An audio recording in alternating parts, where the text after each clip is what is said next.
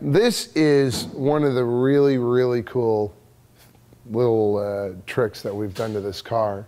It's very, very subtle, and I can't wait to have it parked next to a stock one later on for comparison. What we've done, 3 things to facilitate fitting a 345 tire, which is a rather large chunk of rubber.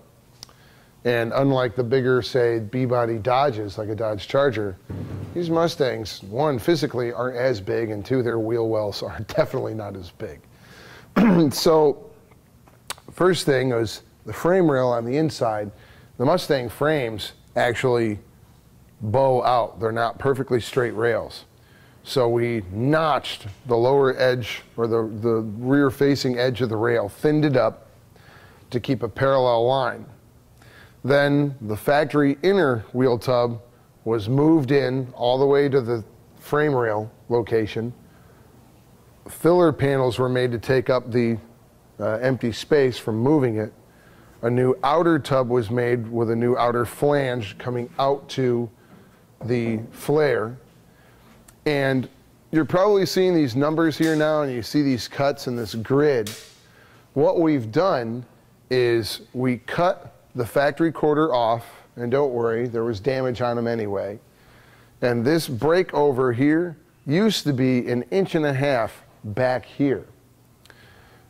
So what we did was we did a mild wide body, but instead of the whole thing's pulled, the trick is it needs to land here in the factory location, and it needs to land here in the factory location. Well, that makes a problem because this is way out here now. So these cuts are relief cuts, allowing us to bow the quarter panel. So basically, if your factory quarter panel was made of silly putty, I just grabbed here and went and pulled the thing out 1.5 inches, but we did it in a gentle arc that you won't be able to tell. Mustang guys will be able to tell that something is done. They're not going to be able to put their finger on it very quickly.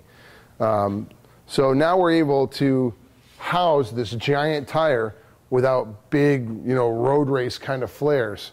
It's got a factory look to it because everything's factory. We just kind of altered the shelf a little bit. So very, very proud of this. One of the things you're not going to be able to see right now is all the carbon fiber pieces that we helped make with Anvil Auto. And Anvil is the owner of the car, and one of the main reasons it was being built was a launch vehicle for Anvil's new Ford line of products for all the Mustang guys. They're going to be starting with 69 and 70. There'll be a hood, fenders, front and rear bumper, chin spoiler, and rear deck spoiler, and quarter extensions.